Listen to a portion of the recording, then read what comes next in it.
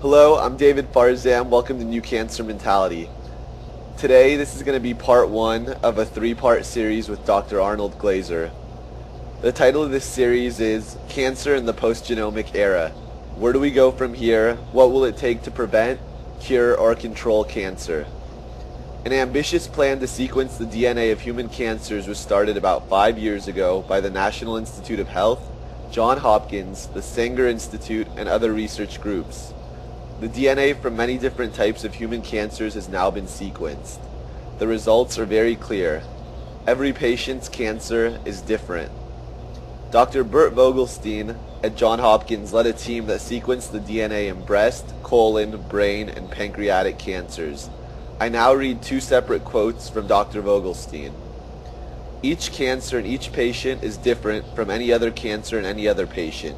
That's both mind-boggling and challenging. It is apparent from studies like ours that it is going to be even more difficult than expected to derive real cures. Dr. Matthew Ellis from Washington University in St. Louis led a team that recently sequenced the DNA of 50 breast cancers, and I now quote Dr. Ellis. The results are complex and somewhat alarming because the problem does not make you sit down and rethink what breast cancer truly is. So, where do we go from here? How can we cure or control cancer when every patient has a different disease with different genetic alterations? How can we deal with the genetic complexity of cancer? These questions will be the major focus of this series of webcasts. The geneticist Dobzhansky stated, "Nothing in biology makes sense in the light of evolution." Dr. Glazier will discuss cancer in the light of evolution. This seems especially appropriate given the widespread agreement within the scientific community that cancer itself is an evolutionary process. What you will hear is a new way of thinking about cancer that radically redefines the problem by challenging some of the most deeply embedded assumptions that form the very foundation in modern cancer research. Assumptions which Dr. Glazier contends are logically inconsistent with the evolutionary nature of cancer and contradicted by a large body of scientific evidence. In part one, Dr. Glazier will review the evidence that cancer is an enormously diverse, unpredictable evolutionary process and discuss the logical and practical implications. In part two, he will examine what is required to prevent and reduce the risk of developing cancer. In part three, Dr. Glazier will discuss requirements for the cure or control of cancer and propose practical ways to bypass the staggering genetic complexity of the disease and specifically cure or control metastatic cancer. He will also talk about a proposed approach for the treatment and cure of brain cancer. Dr. Glazier graduated from Boston University's 6-year medical program. He trained in pediatrics at Johns Hopkins Hospital and Tufts New England Medical Center and was a research fellow in oncology at Johns Hopkins Oncology Center. His primary research focus is in the field of anti-cancer drug design and development. Dr. Glazier is the author of the book Cure: Scientific, Social, and Organizational Requirements for the Specific Cure of Cancer. He was also the co-organizer of a 2007 Manandel Institute workshop titled Requirements for the Cure of Cancer, Formulating a Plan of Action, which brought together leading scientists and clinicians from the National Cancer Institute, academia, and industry to rethink cancer. I trust that you will find these webcasts both interesting, informative, and important. Let's now begin part one of the three-part series. Dr. Glazier, it's a pleasure to have you on the New Cancer Mentality webcast today. Thank you. I think it is terrific that you've set up the New Cancer Mentality website. The name is very appropriate. We need a new way of thinking about cancer. As currently formulated, the problem of cancer is unsolvable. So Dr. Glazier, what is cancer and why has it been proven to be so difficult to prevent and cure or control? There are trillions of cells in the human body. Cells are continuously dying and being replaced by new cells. Normally this process is very tightly regulated. One cell dies and one cell arises to take its place. In cancer, this order and control breaks down. The rate of new cell formation exceeds the rate of cell death. The result is the formation of an abnormal mass of cells, or tumor, which can be benign or cancerous. benign tumor cells proliferate and compress adjacent tissue. By contrast, cancer cells proliferate and invade into surrounding tissues and can spread to distant sites in the body. As a practical matter, cancer is defined by malignant behavior, which is cell proliferation and invasiveness in an abnormal context or setting in the body. While the definition of cancer is simple, the disease is not. Cancer is an enormously complex, unpredictable evolutionary process characterized by nearly unlimited genetic and epigenetic diversity that occurs within the body. Here's the problem. A patient with metastatic cancer can have 1 trillion cancer cells spread throughout his or her body. Each cancer cell is generally unique with different genetic and epigenetic alterations. It is generally not possible to examine all the cancer cells in a patient, and the picture keeps changing. New cancer cells are constantly evolving. We cannot predict what will evolve, and a single cancer cell, one cell that evades therapy, could cause progressive disease. And do you think metastatic cancer can be cured? Yes. High cure rates have been achieved with multiple drug combination chemotherapy for a number of types of cancer, including childhood leukemia, Hodgkin's lymphoma, and testicular cancer, albeit with significant toxicity and side effects. Unfortunately, it hasn't been possible to extend the success of multiple drug combination chemotherapy to most common types of cancer. In 2010, over 569,000 people died in the United States from cancer. Worldwide, the toll was nearly 8 million people. The problem with conventional chemotherapy is the drugs lack specificity. The drugs are almost equally toxic for cancer cells and normal cells. The quest for tumor specificity has led to an intensive 50-year effort to discover and understand the molecular alterations of cancer cells and to develop drugs and therapies that can specifically kill or control cancer cells. In your introduction, you said that as currently formulated, the problem of cancer is unsolvable. Why do you say this? Cancer cells are not the problem. The problem is an evolutionary population of cancer cells. Cancer is first and foremost about the growth of an evolutionary population of cancer cells. And the importance of the word evolutionary population cannot be overemphasized. There's a big difference between the properties of cancer cells and those of an evolutionary population of cancer cells. The failure to recognize and fully accept this difference has caused the problem of cancer to be inadequately defined and frustrated attempts to cure or control the disease. We need, and will discuss, a higher level of theory based not on the properties of cancer cells, but based on the properties of the set of all cancer cells that could evolve in a patient. Exactly what problem needs to be solved to cure or control cancer? The problem that needs to be solved is this: the comprehensive detection and destruction or control of an enormously diverse, unpredictable, evolving population of cancer cells in a patient. That's what cancer is, and that's what needs to be addressed to cure or control the disease. Is this a solvable problem? Yes, there are good reasons to believe that cancer can be cured and without significant toxicity to the patient. However, there are certain requirements that must be satisfied for the consistent cure or control of cancer, which we will talk about in Part 3 of this series of webcasts. These requirements principally relate to the information needed to detect and destroy an evolutionary population of malignant cells in a patient. These requirements sharply define a practical pathway to the cure or control of all types of solid metastatic cancers. However, unless these requirements are satisfied, the consistent cure or control of cancer is essentially impossible. Can current approaches to the development of therapy for the cure or control of cancer meet these requirements? No. We're getting ahead of ourselves now, but let me state the bottom line. The foundation of modern research is based upon the premise that therapy should depend upon the particular evolutionary pathways, the particular genetic and epigenetic alterations present in a patient's cancer. However, the unpredictable evolutionary nature of cancer implies that the opposite is true. The essential features of any therapy for the cure or control of cancer must be independent of the pathways of tumor cell evolution and independent of the particular genetic and epigenetic alterations present in a patient's cancer.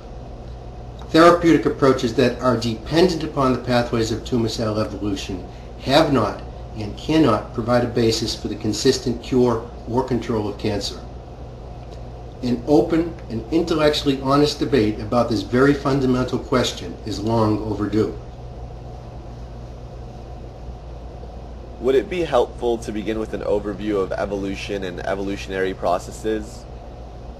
Yes, I think so. Evolutionary processes arise when four conditions coexist. The necessary and sufficient conditions for evolution are random variation, reproduction, heredity or transmission of variation to offspring, and selective pressure, which results in competition for survival. Random variations that confer a reproductive or survival advantage are naturally selected for and become enriched in the population. New random variations arise and the process repeats. The cumulative effect of a very large number of these selection cycles generated the complex machinery of life. Runaway evolution inside the body results in cancer. Does evolution always occur in the body? Is it somewhat inevitable? Yes. Given sufficient time, evolution will occur. The necessary and sufficient conditions for evolution are present in the body. Random variations occur. We're constantly bombarded with agents that damage DNA. Oxygen alone is estimated to cause approximately 10,000 mutations per cell per day. Most are repaired. However, the mechanisms of DNA repair and replication are not perfect. Reproduction, or in other words, cell proliferation, occurs. Heredity is hardwired into the cells, and selective pressure is inevitable. Resources vital to cell growth and cell survival are finite. What role do carcinogens, like cigarette smoke, play in causing cancer? Most, but not all agents that cause cancer damage DNA, increase genetic variation, and thereby accelerate the rate of evolution within the body. This explains the long lag time between the exposure to carcinogens and the development of cancer. It often takes years to decades for cancer to develop after exposure to carcinogens. Other factors increase the risk of developing cancer by increasing cell proliferation and thereby accelerating evolution inside the body. A prime example is the increased risk of breast cancer caused by estrogen replacement in postmenopausal women. In general terms, how does evolution give rise to cancer in the body? Genetic and epigenetic alterations arise that confer a growth or survival advantage to cells. The fittest, most aggressive cells survive and pass on to the next generation information helpful for cell survival and reproduction. Repetitive cycles of this process of random mutation and natural selection can lead to cancer. Continuation of the process generates a constantly changing population of increasingly aggressive cancer cells that can evade therapy and cause progressive disease. As discussed by Dr. Carl O'Malley in a previous webcast, the evolutionary origins of cancer trace back about 600 million years to the emergence of multicellular organisms from single-cell organisms. Tumor suppressor genes evolved over millions of years to constrain and control single-cell proliferation in multicellular organisms. A major mechanism that contributes to the evolution of cancer is the loss or inactivation of tumor suppressor genes that function to restrain evolution within cell populations in the body. Does evolution in the body always lead to cancer? No. Both in humans and in animals, the vast majority of evolutionary cell populations do not progress to cancer. In animals exposed to carcinogens, most seemingly precancerous evolutionary lesions, often up to 95%, never progress to cancer. Barrett's esophagus is a good example of an evolutionary process inside humans. Over 10 years, about 5% of patients with Barrett's esophagus will develop esophageal cancer. 95% will not. In fact, even when cancer has evolved, a significant percent will regress and never cause clinical disease. For example, over 50% of the cases of the childhood cancer neuroblastoma that are detected by cancer screening will regress or disappear without treatment and never cause disease. So, what determines if and when evolution within the body will result in cancer? It's totally unpredictable. The underlying genetic and epigenetic alterations are generally random. Cancer develops when genetic and epigenetic alterations increase the probability of cell survival per cell division. Let me explain. Normally, the probability of cell survival is 0.5 per cell division. The probability of cell survival equals that of cell death, and the cell population size remains relatively constant. Now here's the remarkable thing. Over time, for example 100 cell cycles, very minor sustained changes in the probability of cell survival translate into truly enormous changes in the cell population size. This is due solely to statistical and mathematical factors. Dr. William Moore from Johns Hopkins and Dr. Jules Berman from the University of Maryland published on this topic 20 years ago. A 10% increase in the probability of cell survival, going from 0.5 to 0.55, would result in an extremely aggressive cancer. In most human cancers, the probability of cancer cell survival is increased by about 2%. 2%, that's a very subtle change. The good news is that to control cancer, we just need to decrease the probability of cancer cell survival by a small amount over a sustained period of time. The bad news is that a large number of different combinations of genetic and epigenetic alterations can result in such a minor increase in cell survival probability and produce cancer. To quote a paper on cancer genome sequencing by Dr. Vogelstein and his colleagues, the data are consistent with the idea that large numbers of mutations, each associated with a small fitness advantage, drive tumor progression. Not surprisingly, as previously mentioned, gene sequencing studies in human cancers indicate that every patient's cancer is unique at the DNA level. What kinds of genetic and epigenetic changes occur inside the body, and why are they so important in causing cancer? All types. It's total chaos. Alterations can and do occur at all genetic and epigenetic levels and in virtually all combinations. Entire chromosomes can be lost or gained. Pieces of chromosomes can be lost, gained, or shuffled between other chromosomes or within chromosomes. Pieces of DNA can be lost, gained, amplified, or moved to other locations. Fusion genes can be created. The base sequence of DNA can be altered. DNA bases can be added or deleted. Cells can have multiple nuclei. Cancer cells can fuse with normal cells and regain lost genes. And epigenetic changes can turn on or turn off gene expression. And these genetic and epigenetic changes have profound biological consequences, resulting from the loss of normal regulatory controls, the emergence of new gene products with novel functions, the switching on and off of existing genes and gene expression networks, the creation of new gene expression networks, the loss of cellular machinery required for DNA repair, which leads to genetic instability, the loss of machinery required for apoptosis or programmed cell death, the loss of genes and their products, and the amplification of gene products. And the changes can occur in a nearly endless number of different combinations.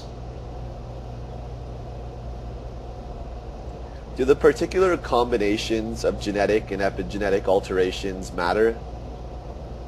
Yes, and this is another extremely important point. The biological significance of particular genetic or epigenetic alterations depend upon what other alterations are present. Individual DNA base pairs are like symbols or letters of the alphabet. By themselves, they have no meaning. The information conveyed depends upon the context. In cancer cells, not only do the symbols change, but the context also changes. Let me give you an example. Consider an epigenetic alteration at site A that shuts off the adjacent gene B. The biological consequences of that epigenetic change could be completely different if a second alteration shuffled the DNA and replaced gene B with, say, gene C. The effect of anti-cancer drugs that target genetic alterations can also depend upon the context. For example, the drug PLX4032 inhibits the growth of melanoma cells that have a particular BRAF mutation. The very same drug increases the growth of melanoma cells that lack the BRAF mutation. The context is key. Are the biological consequences of genetic and epigenetic alterations in cancer cells generally predictable? No. The consequences of genetic and epigenetic alterations in cancer cells can be unpredictable. We are dealing with a complex, nonlinear system with multiple positive and negative feedbacks. There are multiple interacting parts.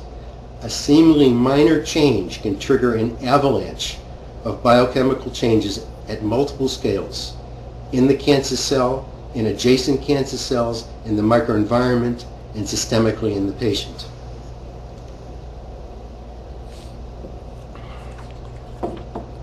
What are some of the consequences of tumor cell evolution? The list is very long.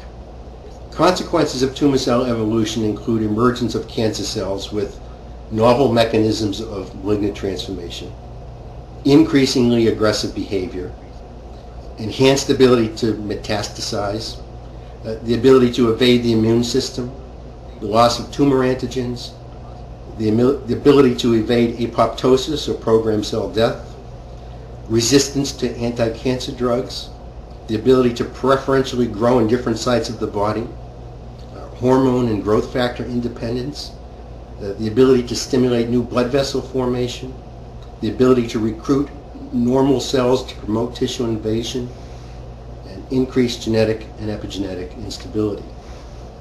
Cancer cells can even evolve that grow better in the presence of certain anti-cancer drugs. The net result of tumor cell evolution is to promote proliferation and survival of cancer cells in response to changing selective pressures and environmental conditions. Can we understand cancer? It's an enormously important question. No.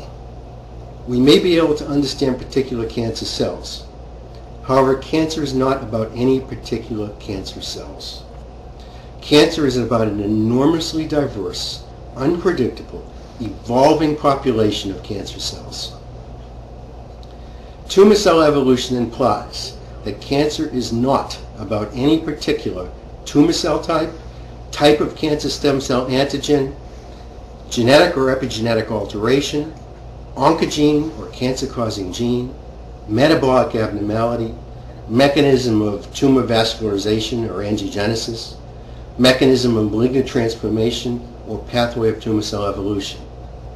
Virtually any genetically encoded molecular property or target can be deleted, modified, or lost to detection by mutations during tumor cell evolution. It is the exceptions that disprove theories and result in cancer cells that evade therapy and cause progressive disease. This is an inconvenient truth, but one that must be recognized, accepted, and addressed in order to cure or control cancer. Just as a point of clarification, is angiogenesis or new blood vessel formation required for cancer to occur? No. It is usually present but not required. A blood supply is generally required, not angiogenesis. cancer cells can and do gain access to a blood supply by a variety of mechanisms that do not involve new blood vessel formation. One way is by invading along existing blood vessels, a process Dr. Folkman called vascular cooption. In one study, 96% of human breast cancer lesions in the liver were found to use vascular cooption, not angiogenesis, to secure a blood supply. How about cancer stem cells? The cancer stem cell theory asserts that a rare subpopulation of tumor cells with well-defined stem cell characteristics are responsible for tumor growth and sustaining the disease of cancer.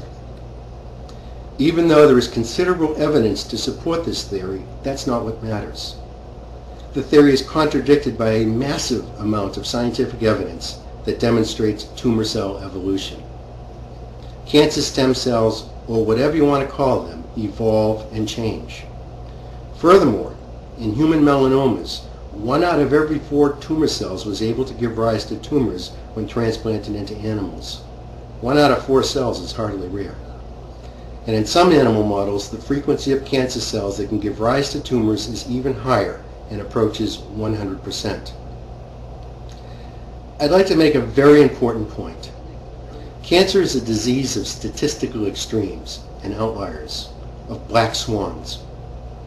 1 cell out of billions can profoundly influence the clinical course of cancer. A single cancer cell that is resistant to therapy can potentially give rise to progressive metastatic disease. The question is not, are there cancer cells in the patient that have a particular genetic alteration, but rather, are there cancer cells in the patient that lack the particular genetic lesion? Given billions of cancer cells in a patient, it is highly probable that some cells will evolve that lack the genetic alteration or which are resistant to therapy that targets it.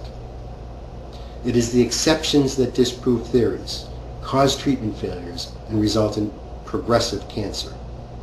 Cancer is a disease of extreme exceptions, of black swans.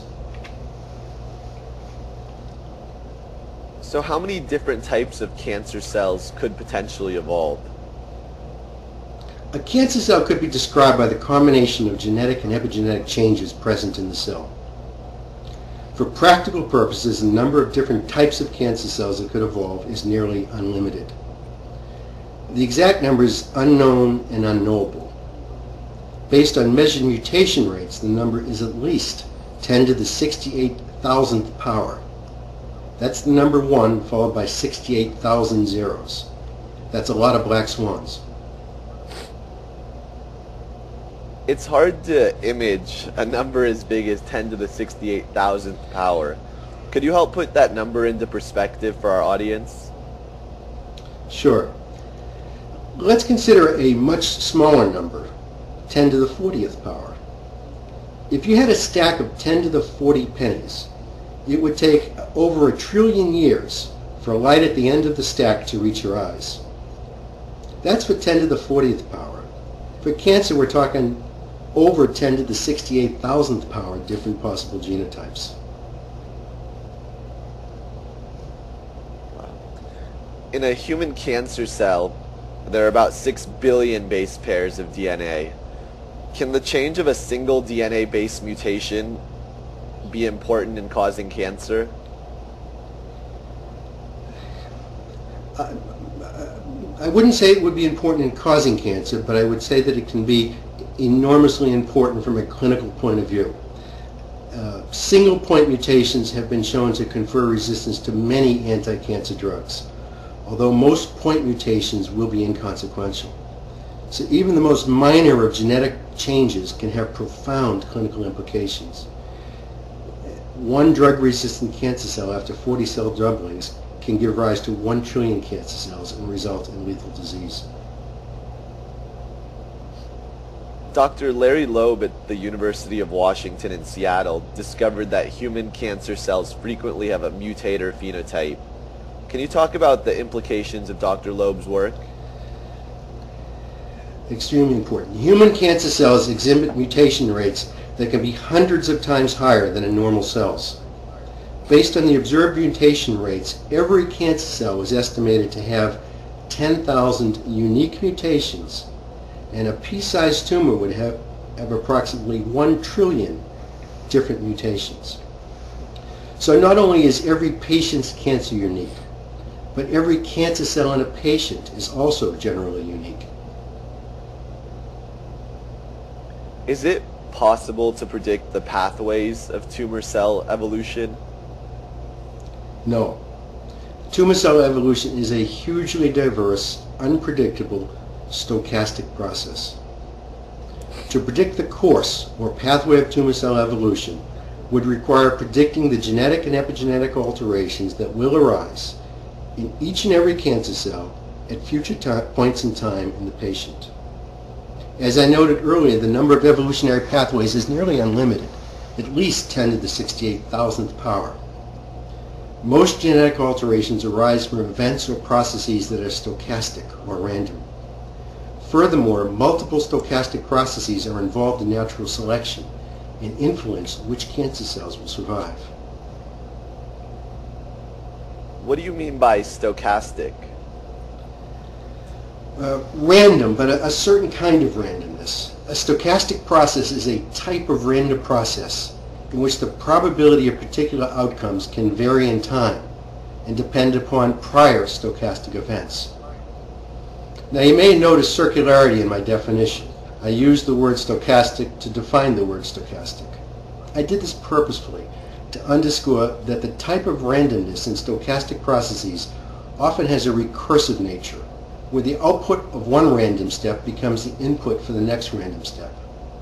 Stochastic processes often have a branching type structure of possible outcomes. Could you give me some examples?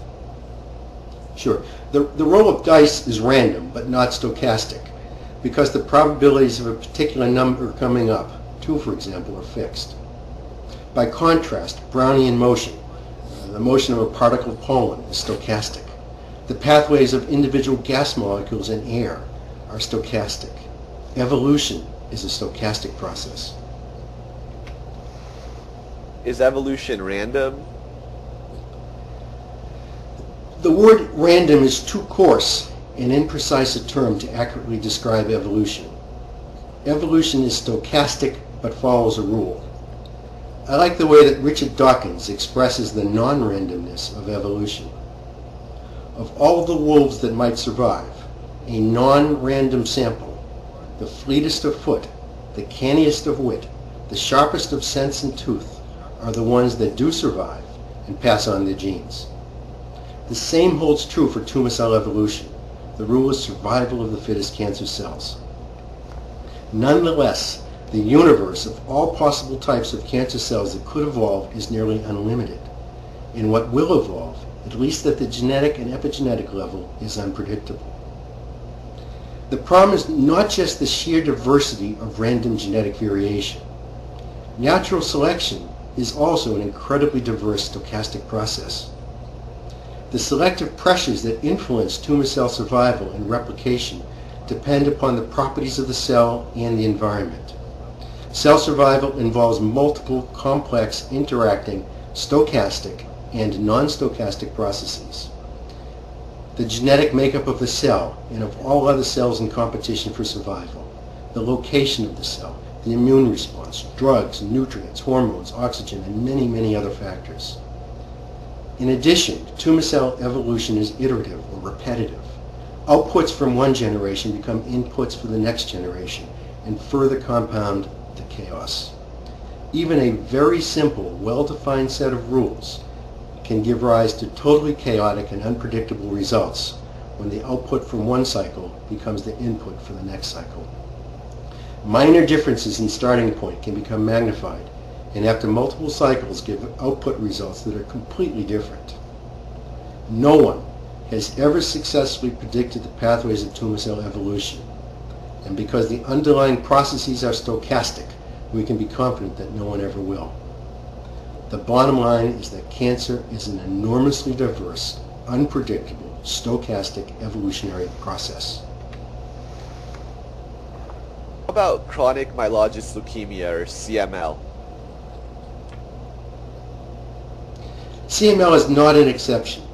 Its pathways of evolution are unpredictable. CML is a cancer of bone marrow stem cells that causes patients to have very high white blood cell counts and often enormously enlarged spleens. The disease is almost always caused by specific genetic alterations that result in the formation of an abnormal chromosome called the Philadelphia chromosome. A piece of chromosome 9 is broken off and switched with a piece of chromosome 22. The net result is that an oncogene, BCR-ABL, is formed. This oncogene codes for the production of a new protein that causes the cells to be cancerous. The disease responds initially very well to targeted drugs like Gleevec that inhibit BCR-ABL. At the time of diagnosis, early-stage CML has very little genetic heterogeneity or variation. The cancer cells are all very similar. This contrasts sharply with the genetic chaos that is present in most common types of cancer at diagnosis. In CML, the rate of evolution is initially very slow. The chronic phase typically lasts several years, during which time the disease is stable and undergoes little evolutionary change. However, over time, CML evolves into the acute phase, which can be rapidly progressive. New genetic alterations and mechanisms of cancer can arise that are independent of the original BCR-ABL oncogene. When this happens, Gleevec and other drugs targeted to BCR-ABL are no longer effective. This same theme has been observed over and over and over again in both human cancers and in oncogene-driven animal models. Cells with totally new genetic alterations independently evolve that can confer independence to the original oncogene and resistance to targeted drugs like Gleevec. Without exception, drug resistance has been observed to all drugs that target particular genetic alterations and particular pathways of tumor cell evolution. Drug resistance can and does arise by a huge number of different mechanisms and result in treatment failure. That's why modern targeted anti-cancer drugs typically prolong patient survival by only weeks to months, if at all. I do not mean to minimize the benefits that newer targeted drugs can provide to some patients. However, it is important to recognize the profound limitations of this approach. Resistance evolves and the therapies fail. If tumor cell evolution is unpredictable, then how is it possible to determine if a cancer will be aggressive or not? Aggressive cancers can be detected, not predicted. The examination of cancer cells from a patient can identify existing aggressive disease, but cannot enable one to predict if it will evolve from low-grade lesions. Aggressive cancers are characterized by a high rate of cell proliferation, a high degree of invasiveness, and a high degree of genetic and epigenetic instability and tumor cell heterogeneity. Biomarkers characteristic of these properties can provide a basis to identify patients that are at high risk of developing progressive disease. However, the absence of such indicators does not mean that the lesion will not develop into aggressive cancer. The stochastic nature of tumor cell evolution precludes the ability to accurately predict which early-stage tumors will progress and which will remain harmless. Is it necessary to kill all tumor cells in a patient to cure cancer potentially? No. It's important to recognize that not all tumor cells can sustain the disease of cancer. Nearly half of all tumor cells will die or fail to proliferate. Only those cells that can engage in malignant behavior, malignant cells, can sustain the disease of cancer and need to be killed to cure the disease. And not all tumor cells are cancer cells or malignant cells. And I would be using the term cancer cell and malignant cell interchangeably. To consistently cure cancer, every single malignant cell in the patient must be killed or inactivated, but not necessarily all tumor cells. Animal models have clearly shown that the transplantation of a single cancer cell can cause fatal disease. However, it's probably not necessary to actively kill every last cancer cell. Small colonies of cancer cells often spontaneously regress. However, it is important to recognize that a treatment that shrinks a tumor by even 99% will fail, as billions of cancer cells will remain and cause progressive disease. Are there any conditions that must be met to cure or control cancer? Yes, there are other conditions. Any process that consistently cure or control cancer must jointly satisfy three basic conditions: comprehensiveness, specificity, and for lack of a better word, knowability. Comprehensiveness refers to the need to kill or control all malignant cells present in the patient. Specificity refers to the need to kill or control cancer cells without excessive toxicity to the patient. Specificity depends upon differences between cancer cells and normal cells. Knowability refers to the need to target properties that can be known or accurately predicted. Unknown, random, or unpredictable properties cannot be targeted. Unless these three conditions are jointly satisfied, cancer treatment will fail. It should be noted that these three basic conditions must be satisfied to achieve either the cure or the chronic control of cancer. Processes that lack comprehensiveness will act as selective pressures and redirect the flow of tumor cell evolution, but cannot cure or control cancer. It's like trying to stop the flow of a river with only half of a dam. Doesn't the immune system target unknown, essentially random features of bacteria, viruses, and cancer cells? And if so, wouldn't this contradict what you just said, that unknown random properties cannot be targeted? No, not at all. The immune system does not target random, unknown properties. Let me explain. The immune system follows a complicated set of rules, which enables it to, within limits, distinguish self from non-self, and specifically destroy non-self. By non-self, I mean invaders like bacteria, viruses, and cancer cells. The properties the immune system targets are defined by these fixed rules and are non-random. The immune system also uses a fixed set of rules and mechanisms to kill abnormal cells, like cancer cells. Within the constraints set by these fixed rules, the immune system uses evolutionary processes to generate a wide range of antibodies and immune receptors that enable it to specifically detect and target a nearly unlimited number of different foreign substances, including tumor antigens.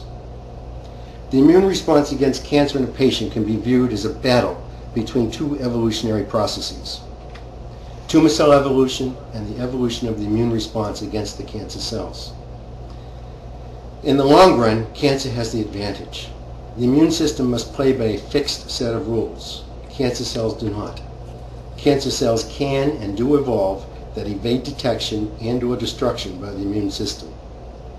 A large number of different mechanisms have been described by which cancer cells can evade the immune system.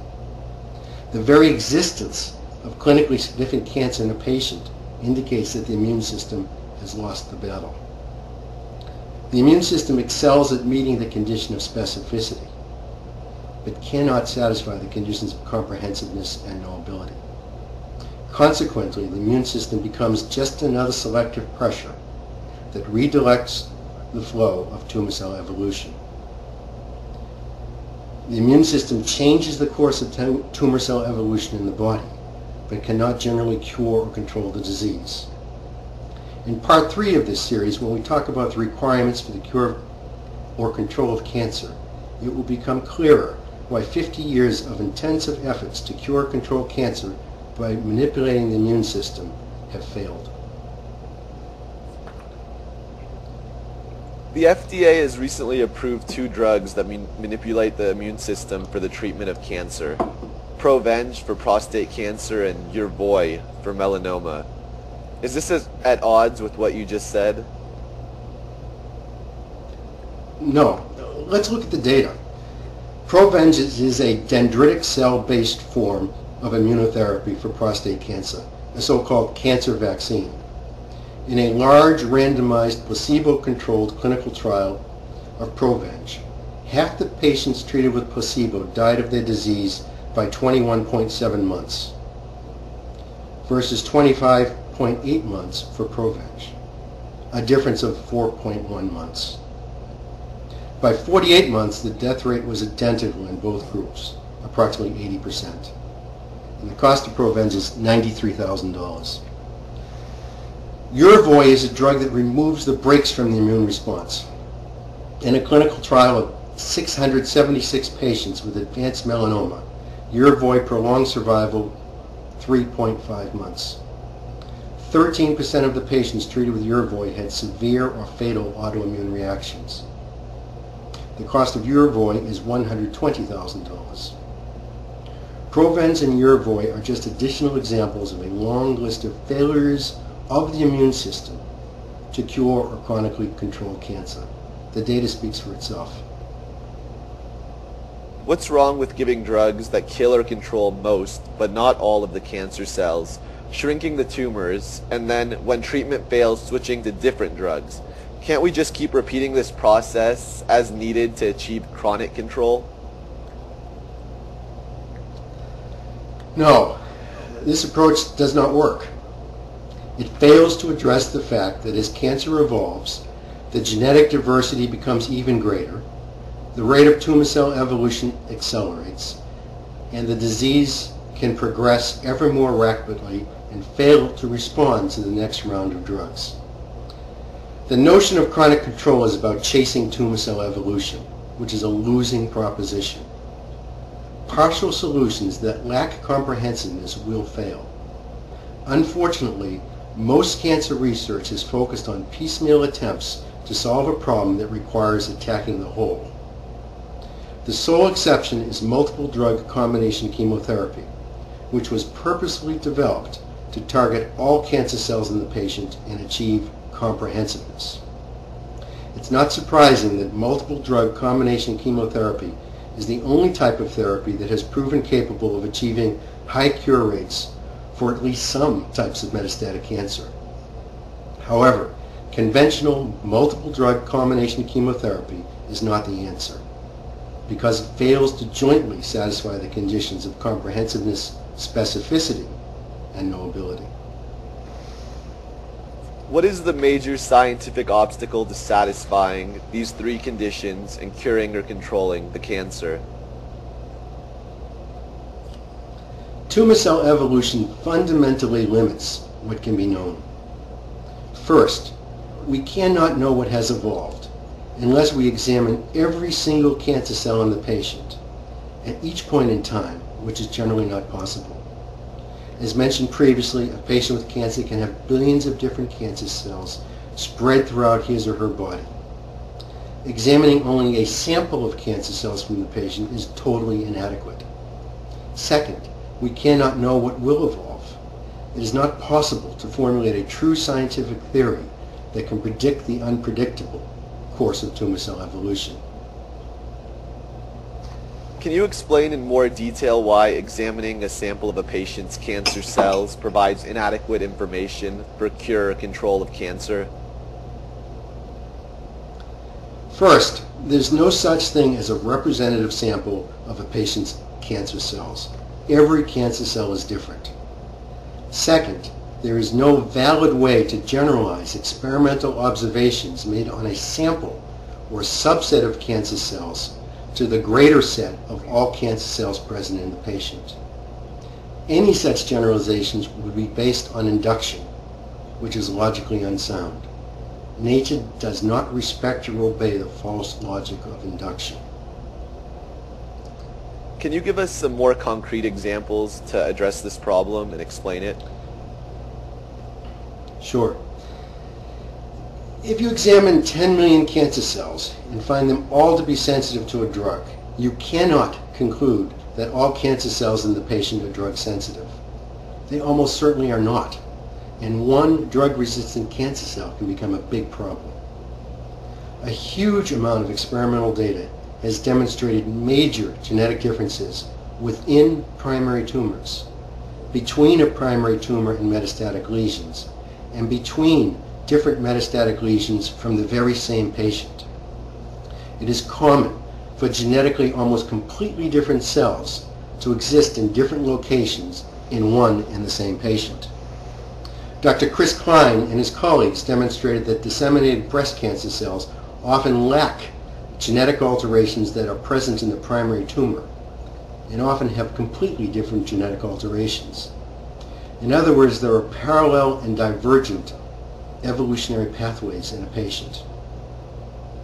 Furthermore, tumor cell evolution can be marked by abrupt discontinuities that generate almost completely new cell types in a single step. The Sanger Research Institute recently published truly amazing gene sequencing results, which provide strong evidence that hundreds to thousands of new genetic alterations can arise in cancer cells during a single event. So, both as a matter of logic and as a practical matter, the analysis of a sample of cancer cells from a patient provides inadequate information to allow us to satisfy the condition of comprehensiveness.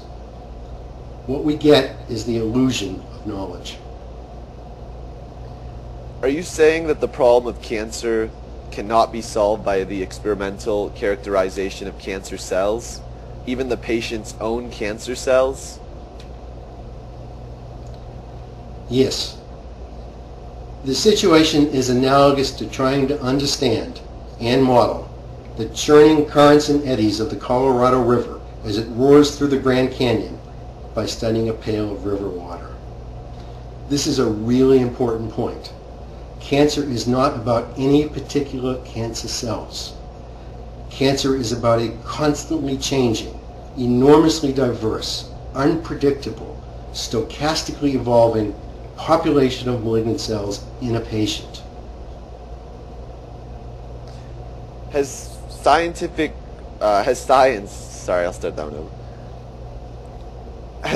reached its limits when it comes to dealing with the nearly unlimited complexity of cancer?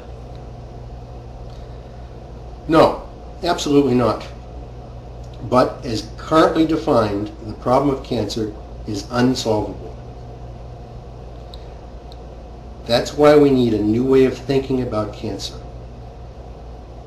It is time to re-examine the most basic assumptions that form the very foundations of modern cancer research. As I mentioned earlier, we need a higher level theory of cancer, based not on the properties of cancer cells, but based on properties of the set of all cancer cells that could evolve. This will be the major focus of Part 3 in our series. Excellent. Thank you again, Dr. Glazier, for your time. Thank you. I greatly appreciate the opportunity to appear on the New Cancer Mentality webcast. So please join us for Part 2 of the series, in which Dr. Glazier will discuss the requirements for the prevention of cancer, and Part 3 as well, in which Dr. Glazier will discuss the requirement for the cure or control of cancer.